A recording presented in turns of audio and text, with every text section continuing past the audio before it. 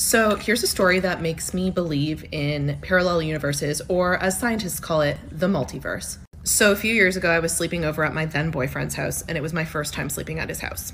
I wake up in the middle of the night to go pee, and there's a guy standing in his room. And I, being a sane, logical person, assumed it was his brother, who I had never met. But his brother lived there. It wasn't like weird. So my assumption was that his brother sleptwalked into his room.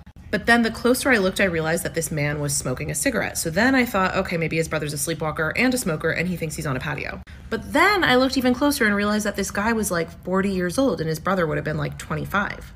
So then I go, oh no, am I asleep? Is this an intruder? Is this a ghost? So I sit up in bed and I go, hey. And this man looks up at me and disappears.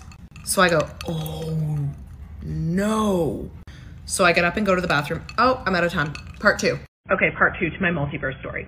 So now I'm like, oh no. I turn all the lights on and I go to the bathroom and I piss with the door open. I'm scared. I don't wake my boyfriend up because he's not my boyfriend yet. This is a guy I've slept over. This is my first time sleeping at his house. I'm not going to be like, get up, there's a ghost. So I go back to bed. Crazy, I know.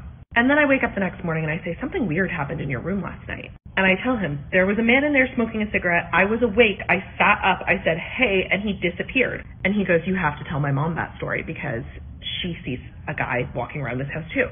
I'm like, well, I don't know your mom. You're not my boyfriend yet. Fast forward 6 months. Now he's my boyfriend. We're having dinner and he goes, Sam, tell my mom the story about that guy you saw in my room.